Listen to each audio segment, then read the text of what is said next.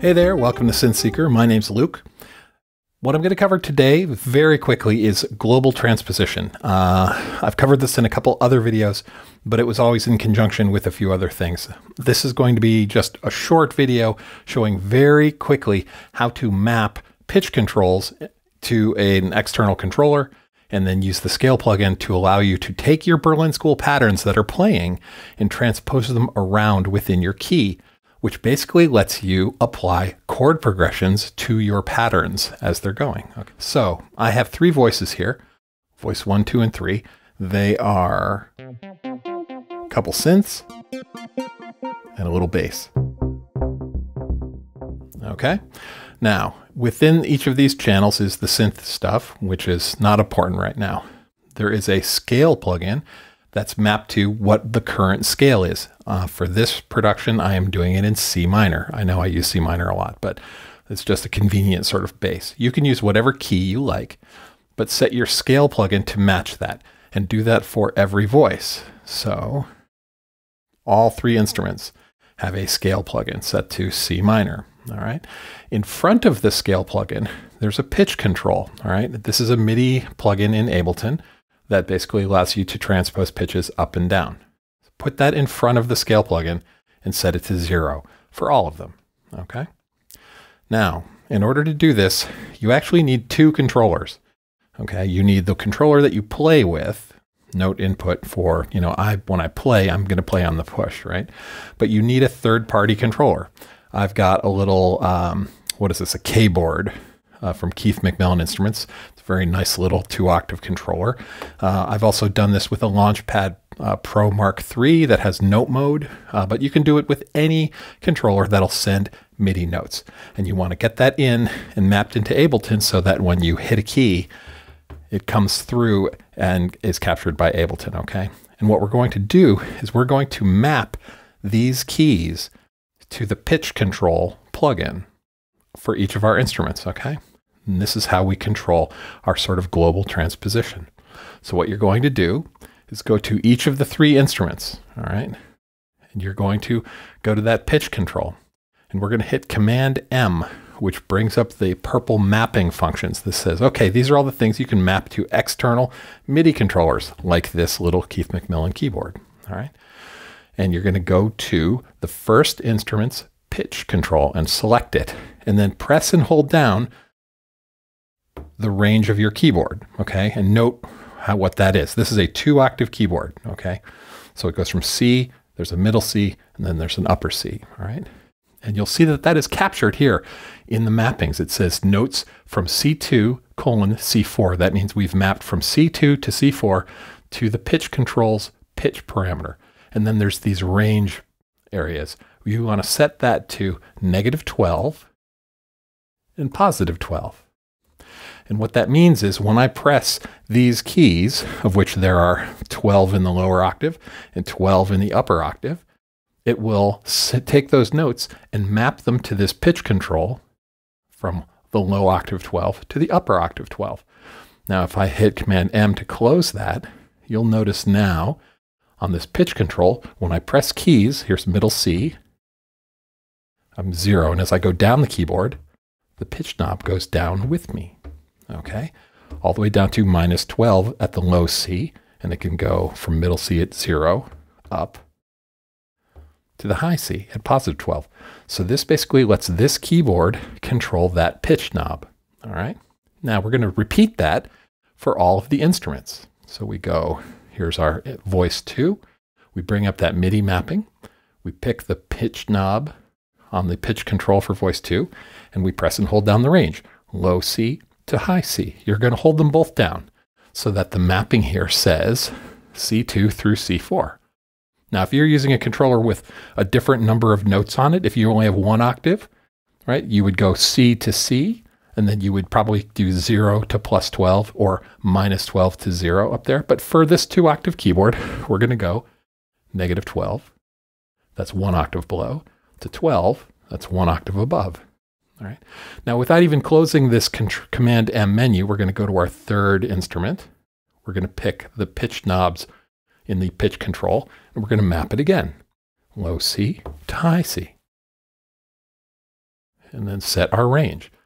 1 octave down to 1 octave up. And that's it. Close the Command M to close the MIDI mapping. You can also do that with this button up here. All right, in the upper right-hand corner. But now, when I press these keys, you'll see that our pitch knob is changing. Okay, so let's leave it at 0 for now, and let's hit play, and you'll hear what I mean. So as this is playing, it's playing it as written. And if I want to transfer it around the key, I can just hit other notes. We've just taken it down 2 steps. Now, that shifts all the notes in the clips down by 2 semitones, but the scale plugin makes sure and adjusts them to stay within the key of C minor. Back up. That's how global transposition works within the key. So we're doing diatonic transposition within the key. Now, let me show you something fun. So that's useful, okay? This will let you apply chord progressions to your patterns, right? So if you're doing a jam and you build up a pattern, okay, and you've got that and it's going, it's great. Maybe that pattern is all sort of roots and fifths and it's a pattern in the key of C minor, but you want to play with a chord progression. You want to do something with a little more energy. Maybe you searched the internet and you found some chord progressions that people were suggesting. They said, oh, you're working in C minor? Try this chord progression, okay? And maybe they said, let's see if I can find it. Here we go.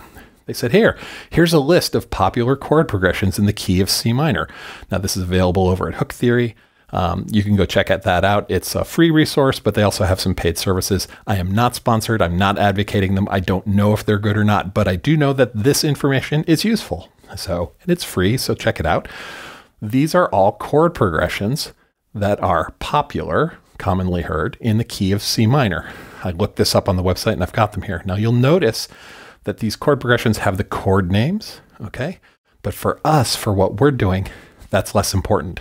What's more important to us is the numbers underneath, okay? So these are Roman numerals, 1, 4, 5, 1. This one is 1, 7, 6, 5. This one's 1, 5, 6, 7. Okay, these are chord progressions in the key of C minor. Those numbers correspond to the numbers in the key, right? So if C is the root of the key, it's 1. And then if we go up, 2, 3, 4, 5, 6, 7, and we're back at 1 again. And you can go backwards as well, counting down.